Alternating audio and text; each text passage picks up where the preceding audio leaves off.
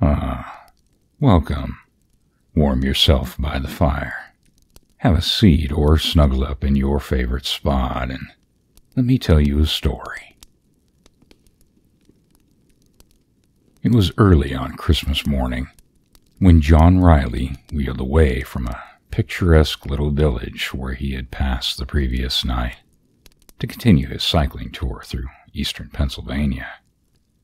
Today, his intention was to stop at Valley Forge and then to ride on up the Schuylkill Valley, visiting in turn the many points of historical interest that lay along his route. Valley Forge, his road map indicated, was but a short distance further on.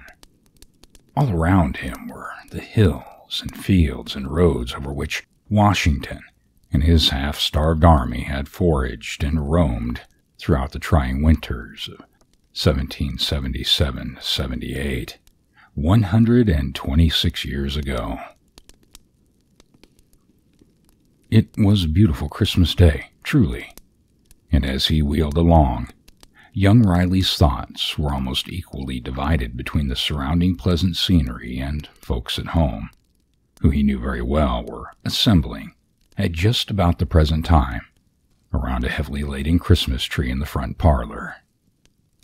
The sun rose higher and higher, and Riley pedaled on down the valley, passing every now and then quaint, pleasant-looking farmhouses, many of which, no doubt, had been built anterior to the period which had given the vicinity its history. Finally arriving at a place where the road forked off in two directions, Riley was puzzled which way to go. There happened to be a dwelling close by.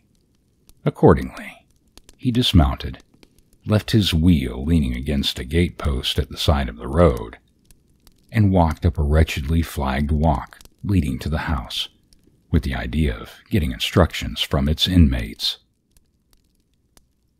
Situated in the center of an unkept field of rank grass and weeds, the building lay back from the highway probably 150 feet. It was long and low in shape, containing but one story, and having, as it is termed, a gabled roof, under which there must have been an attic of no mean size. On coming close to the house, a fact Riley had not noticed from the road became plainly evident. It was deserted. He saw that the roof and side shingles were in wretched condition, that the window sashes and frames, as well as the doors and door frames, were missing from the openings in the side walls where once they had been, and that the entire side of the house, including that part of the stone foundation which showed above the ground, was full of cracks and seams. At first, on the point of turning back, he concluded to see what the interior was like anyway. Accordingly, he went inside. Glancing around the large dust-filled room he had entered, his gaze at first failed to locate any object of the least interest. A rickety-appearing set of steps went up into the attic from one side of the apartment, and over in one corner was a large open fireplace, from the walls of which much of the brickwork had become loosened and fallen out. Riley had started up the steps towards the attic, when happening to look back for an instant, his attention was attracted to a singular-looking jug-shaped bottle no larger than a vinegar cruet, which lay upon its side on the hearth of the fireplace, partially covered up by debris of loose bricks and mortar. He hastened back down the steps and crossed the room, taking the bottle up in his hand and examining it with curiosity. Being partly filled with a liquid of some kind or another, the bottle was very soon uncorked and held under the young man's nose. The liquid gave forth a peculiar, pungent, and inviting odor. Without further hesitation, Riley's lips sought the neck of the bottle. It is hardly possible to describe the pleasure and satisfaction his senses experienced as he drank. while the fluid was still gurgling down his throat. A heavy hand was placed most suddenly on his shoulder, and his body was given a violent shaking. The bottle fell to the floor and was broken into 100 pieces. Hello, said a rough voice, almost in Riley's ear. Who are you? And what are you doing within the lines? A spy, I'll assume. As most assuredly there had been no one else in the vicinity of the building when he had entered it, and with equal certainty no one had come down the steps from the attic, Riley was naturally surprised and mystified by the unexpected assault. He struggled instinctively to break loose from the unfriendly grasp, and when he finally succeeded, he twisted his body around so that he faced across the room. Immediately, he made the remarkable discovery that there were 4 other persons in the apartment. 3 uncouth-looking fellows, habited in fantastic but ragged garments, and a matronly-looking woman, the latter standing over a washtub which had been elevated upon 2 chairs in a corner near the fireplace. To all appearances, the woman had been busy at her work and had stopped for the moment to see what the men were going to do. Her waist sleeves were rolled up to the shoulders, and her arms dripped with water and soap suds. Over the top of the tubs, partly filled with water, there were visible the edges of several well-soaked fabrics. To add to his astonishment, he noticed that in the chimney place, which a moment before was falling apart, but now seemed to be clean and in good condition, a cheerful fire burned, and that above the flames was suspended an iron pot, from which issued forth a jet of steam. He noticed also that the entire appearance of the room had undergone a great change. Everything seemed to be in good repair, tidy and neat. The ceilings, the walls, and the door, even the stairway leading to the attic. The openings in the wall were fitted with window sashes and well-painted doors. The apartment had, in fact, evolved under his very eyesight, from a state of absolute ruin into one of excellent preservation. All of this seemed so weird and uncanny that Riley stood for a moment or two in the transformed apartment, utterly dumbfounded, with his mouth wide open and his eyes all but popping out of his head. He was brought to his senses by the fellow who had shaken him, growling out, "Come on, explain yourself." "An explanation is due me," Riley managed to gasp. "Don't bandy words with that rascal, Harry," one of the other men spoke up. "Bring him along to headquarters." Thereupon, without any further parley, the 3 men marched Riley in military fashion into the open air and down to the road. Here he picked up at the gatepost his bicycle, while they unstacked a group of 3 old-fashioned-looking muskets located close by. When the young man had entered the house a few minutes before, this stack of arms had not been there. He could not understand it. Neither could he understand, on looking back at the building as he was marched off down the road, the mysterious agency that had transformed its dilapidated exterior, just as had been the interior, into a practically new condition. While they trudged along, the strangers exhibited a singular interest in the wheel Riley pushed at his side, running their coarse hands over the frame and handlebar, and acting on the whole as though they had never before seen a bicycle. This in and of itself was another surprise. He had hardly supposed that there were 3 men in the country so totally unacquainted with what is now the most familiar piece of mechanism everywhere. At the same time that they were paying so much attention to the wheel, Riley in turn was studying with great curiosity his singular-looking captors. Rough, unprepossessing-appearing fellows they were, large of frame and unshaven, and, it must be added, dirty-faced. What remained of their very ragged clothing, he had already noticed, was of a most remarkable cut and design, resembling closely the garments worn by the Continental militiamen in the War of Independence. The hats were broad, low of crown, and three-cornered in shape. The trousers were buff-colored and ended at the knees, and the long, blue spiked tail coats were flapped over at the extremities of the tails, the flaps being fastened down with good-sized brass buttons.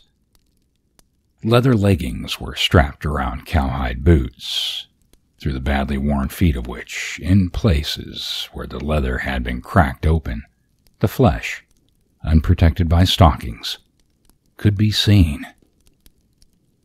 Dressed as he was in a cleanly gray cycling costume, Riley's appearance, most assuredly, was strongly in contrast to that of his companions.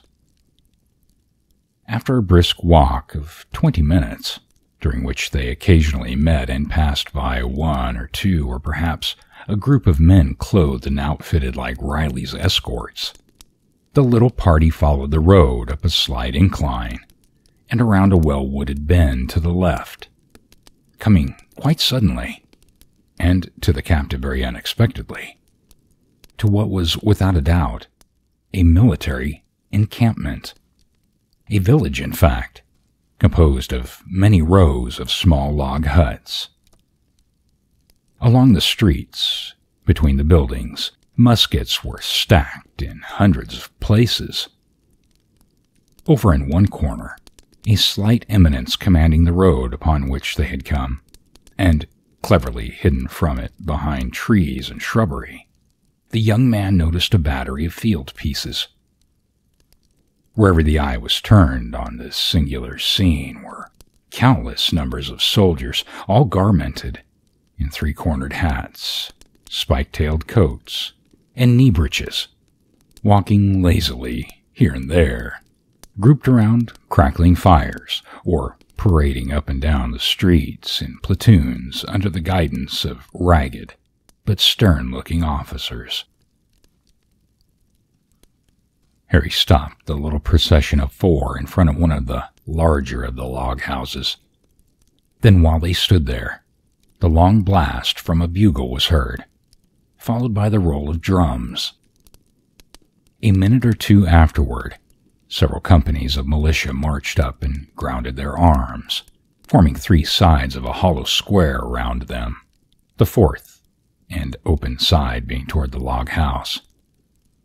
Directly succeeding this maneuver, there came through the doorway of the house and, stopping directly in front of Riley, a dignified-looking person, tall and straight and splendidly proportioned of figure, and having a face of great nobility and character. The cold chills chased one another up and down Riley's back. His limbs swayed and tottered beneath his weight. He had never experienced another such sensation of mingled astonishment and fright. He was in the presence of General George Washington, not a phantom Washington either, but Washington in the flesh and blood, as material and earthly a being as ever crossed a person's line of vision.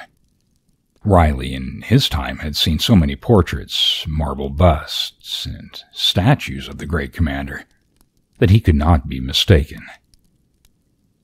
Recovering the use of his faculties, which for the moment he seemed to have lost, Riley did the very commonplace thing that others before him have done when placed unexpectedly in remarkable situations. He pinched himself to make sure that he was in reality wide awake and in the natural possession of his senses. He felt like pinching the figure in front of him also, but he could not muster up the courage to do that. He stood there, trying to think it all out, and as his thoughts became less stagnant, his fright dissolved under the process of reasoning his mind pursued. To reason a thing out, even though an explanation can only be obtained by leaving much of the subject unaccounted for, tends to make one bolder and less shaky in the knees. The series of strange incidents which he was experiencing had been inaugurated in that old-fashioned dwelling he had visited for information concerning the roads, and everything had been going along in a perfectly normal way up to the very moment when he had taken a drink from that bottle found in the fireplace. But from that precise time, everything had gone wrongly. Hence the interference that the drinking of the peculiar liquid was accounted in some way or another for his troubles. There was a supernatural agency in the whole thing, that much must be admitted, and whatever that agency was, and however it might be accounted for, it had taken Riley back into a period of time more than 100 years ago and landed him, body and soul, within the lines of the Patriot forces wintering at Valley Forge. He might have stood there, turning over and over in his mind, pinching himself and muttering all that morning, had not the newcomer ceased a silent but curious inspection of his person, and asked, "Who are you, sir?" "John Riley, at your pleasure," the young man replied, adding a question on his own account. "And who are you, sir?" Immediately, he received a heavy thump on his back from Harry's hard fist. "It is not for you to question the general," the ragged administrator of the blow exclaimed. "And it is not for you to be so happy," Riley returned, angrily, giving the blow back with added force. "Hear, hear," broke in the first questioner. "Fisticuffs under my very own nose. No more of this, I command you both." To Harry he added an extra caution. "Your zeal on my behalf will be better appreciated by being less demonstrative. Blows should be struck only on the battlefield." To Riley he said, with a slight smile hovering over his face, "My name is Washington. Perhaps you have heard of me." To this Riley replied, "I have indeed, and I heard you very well spoken of, too."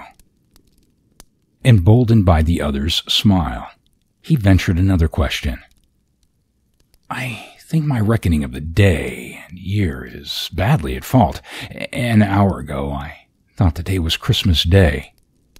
How far out of the way did my calculations take me, sir?" "The day is indeed Christmas Day, and the year is, as you must know, the year of our Lord, 1777. Riley again pinched himself. "Why do you bring this man to me?" Washington now inquired, turning to Harry and his companions. "He's a spy, sir," said Harry. "That is a lie," Riley indignantly interpolated. "I have done nothing to warrant such any charge." "We found him in the widow Robin's house, pouring strong liquor down his throat." "I had gone inside after information concerning the roads." "Which he was getting from a bottle, sir." Well, if drinking from a bottle of necessity constitutes being a spy, I fear our camp is already a hotbed," Washington somewhat sagely remarked, casting his eyes around slyly at his officers and men. "Tell me," he went on with sudden sternness, looking at Riley through and through, as though trying to read his very thoughts, "is the charge true? Do you come from Howe?" "The charge is not true, sir.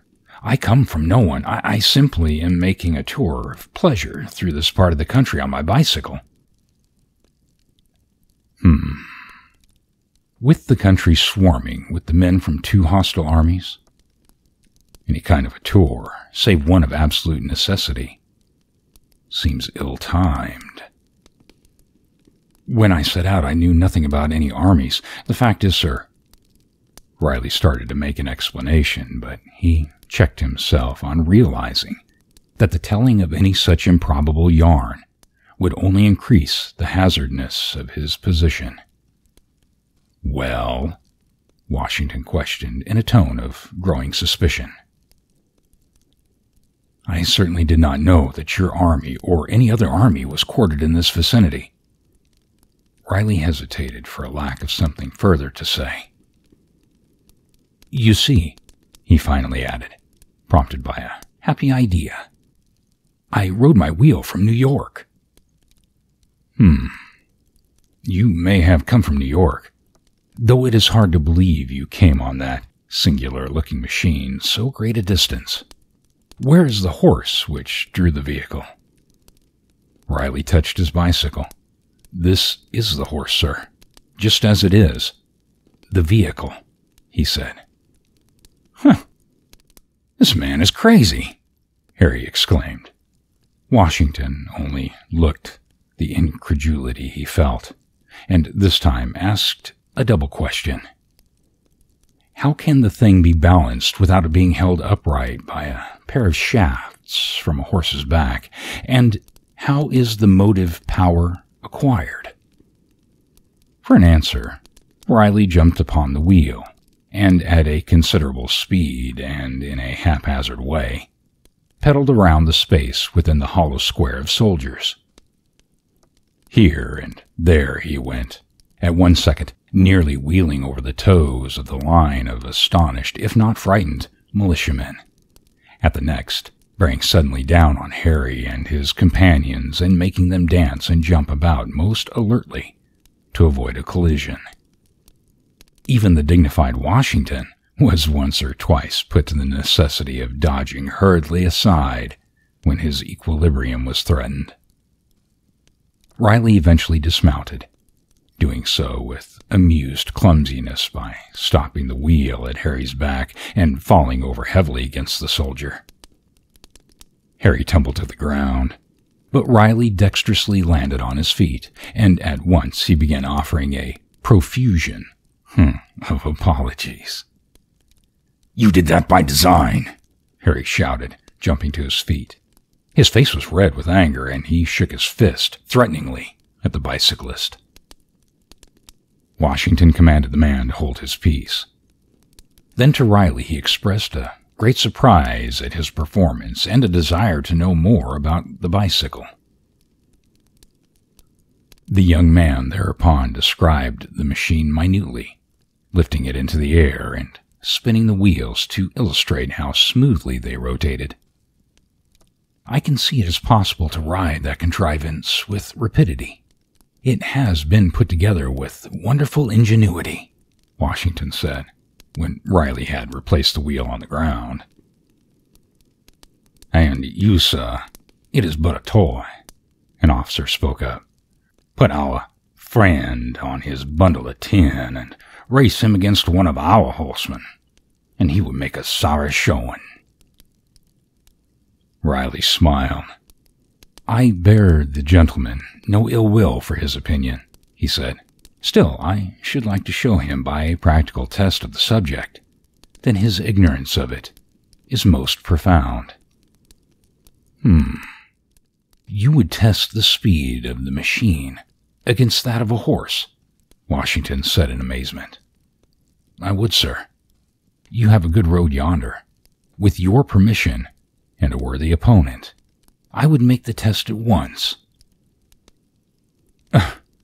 "But, sir, the man is a spy," Harry broke in. "Would it not be better to throw a rope around his neck and give him his just deserts?" "The charge is by no means proven," Washington replied, "nor can it be until a court-martial convenes this afternoon. And I see no reason why we may not, in the meantime, enjoy the unique contest which has been suggested. It would make a pleasant break in the routine of camp life." A murmur of approval went up from the masses of men by whom they were surrounded.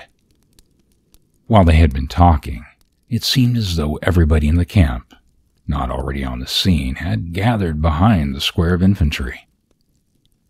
"Then, sir," Harry said with some eagerness, I would like to be the man to ride the horse. There's no better animal than mine anywhere, and I understand his tricks and humors quite well enough to put him to his best pace." "Well, I confess I have heard you well spoken of as a horseman," Washington said. "Be away with you. Saddle and bridle your horse at once." It was the chain of singular circumstances narrated above which brought John Riley into the most remarkable contest of his life. He had entered many bicycle races at one time or another, always with credit to himself and to the club whose colors he wore.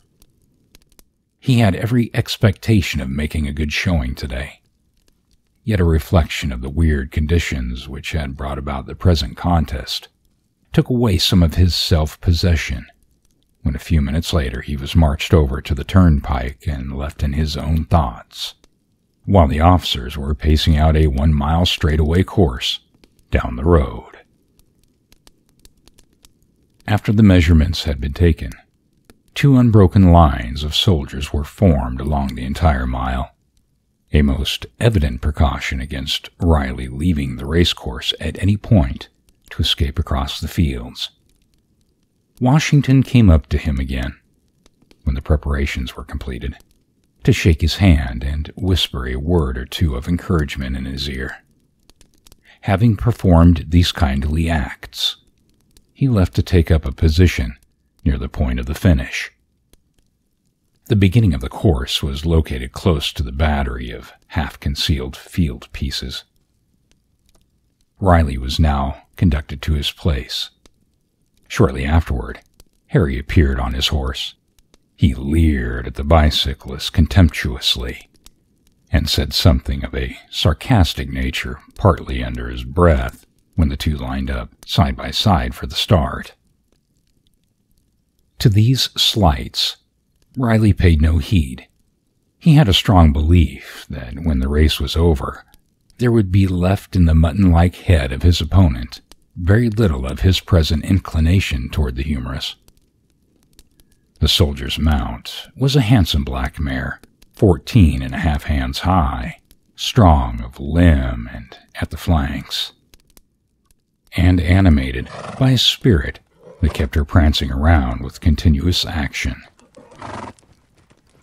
It must be admitted that the man rode very well.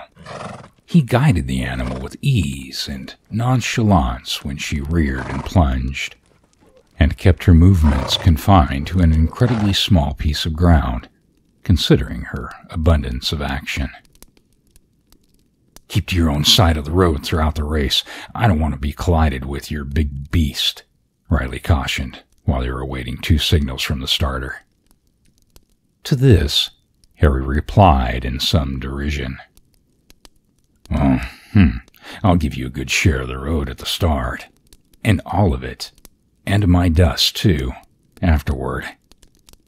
And then the officer, who held a pistol, fired the first shot. Riley was well satisfied with the conditions under which the race was to be made. The road was wide and level, smooth, hard and straight, and a strong breeze which had sprung up blew squarely against his back. His wheel was geared up to 84 inches. The breeze promised to be a valuable adjunct in pushing it along. Awaiting the second signal, Riley glanced down the 2 blue ranks of soldiers, which stretched away into a hazy line in the distance and converged at the termination of the course, where a flag had been stuck into the ground. The soldiers were at parade rest, their unceasing movements as they chatted to one another, turning their bodies this way and that and craning their heads forward to look toward the starting point, and then jerking them back, made the line seem like long, squirming snakes. At the end of the course, a thick bunch of militiamen clogged the road and overspread into the fields. The final signal to begin cracked into the air. Riley shoved aside the fellow who had been holding his wheel upright while astride of it, and pushed down on the pedals. The mare's hooves dug into the earth, her great muscular legs straightened out. She sprang forward with a snort of apparent pleasure, taking the lead at the very start. Riley heard the shout of excitement run along the two ranks of soldiers. He saw them waving their arms and hats as he went by. And on ahead, through the cloud of dust, there was visible the shadow-like outlines of the snorting, galloping horse whose hoofbeats sounded clear and sharp above the din, which came from the sides of the highway. The mare crept farther and farther ahead. Very soon, 100 feet or more of the road lay between her and the bicyclist. Harry turned in his saddle and called out another sarcasm. "I shall pass you very soon. Keep to your own side of the road," Riley shouted, not a bit daunted by the way the race had commenced. His head was well down over the handlebars. His back had the shape of an upper portion of an immense egg. Up and down his legs moved faster and faster and faster yet. He went by the soldiers so rapidly that they only appeared to be two streaks of blurry color. Their sharp, rasping shouts sounded like the cracking of musketry. The cloud of dust blew against the bicyclist's head and into his mouth and throat. When he glanced ahead again, he saw with satisfaction that the mare was no longer increasing her lead. It soon became evident, even, that he was slowly cutting down the advantages she had secured. Harry again turned his head shortly afterwards, doubtless expecting to find his opponent hopelessly distanced by this time. Instead of this, Riley was alarmingly close to him. The man yelled a sudden oath and lashed his animal furiously. Straining every nerve and sinew, the mare, for the moment, pushed further ahead. Then her pace slackened a bit, and Riley again crept up to her, closer and closer to her than before, until his head was abreast of her outstretched tail. Harry was lashing the mare and swearing at her unceasingly now, but she had spurted once and appeared to be incapable of again increasing her speed. In this way they went on for some little distance, Harry using his whip brutally, the mare desperately struggling to attain a greater pace, Riley hanging on with tenacity to her hind flanks and giving up not an inch of ground. A mile is indeed a very short distance when traversed at such a pace. The finishing flag was already but a few hundred feet further on. Riley realized that it was time now to go to the front. He gritted his teeth together with determination and bent his head down even further toward his front wheel. Then his feet began to move so quickly that there was only visible an indistinct blur at the sides of the crankshaft. At this very second, with a face marked with rage and hatred, Harry brought his horse suddenly across the road to that part of it that he had been warned to avoid. It is hard to tell what kept Riley from being run into and trampled underfoot. An attempt at backpedaling, a sudden twist of the handlebar, a lurch to one side that almost threw him from his seat. Then in the fraction of a second, he was over on the other side of the road, pushing ahead of the mare, almost as though she were standing still. The outburst of alarm from the throats of the soldiers changed when they saw that Riley had not been injured. First, into a shout of indignation at the dastardly attempt which had been made to run him down, and then into a roar of delight when the bicyclist breasted the flag as the winner of the race by 20 feet. As he crossed the line, Riley caught a glimpse of Washington. He stood close to the flag and was waving his hat in the air with the enthusiasm of a schoolboy. Riley went on down the road, slackening his speed as effectively as he could, but before it was possible to entirely stop his wheel's momentum, the noisy acclamations in his rear ceased with a startling suddenness. He turned in his saddle and looked back. As sure as St. Peter, he had the entire road to himself. There wasn't a soldier or the ghost of a soldier in sight. As soon as he could, he turned his bicycle around and rode slowly back along the highway, now so singularly deserted, looking here and there in vain for some trace of the vanished army. Even the flag, which had been stuck in the ground at the end of the 1-mile racecourse, was gone. The breeze had died out again, and the air was tranquil and warm. In the branches of a nearby tree, 2 sparrows chirped and twittered peacefully. Riley went back to the place where the camp had been. He found there only open fields on one side of the road and a clump of woodland on the other. He continued on down the little hill upon which Harry and his companions had brought him a few hours previously, and followed the road on further, coming finally to the fork in it near which was located the old farmhouse wherein he had been taken captive. The house was as it had been when he had previously entered it, falling apart from age and neglect. When he went inside, he found lying on the brick hearth in front of the fireplace a number of pieces of broken glass.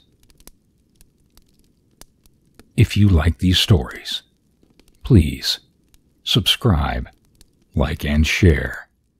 And as always, I thank you for listening.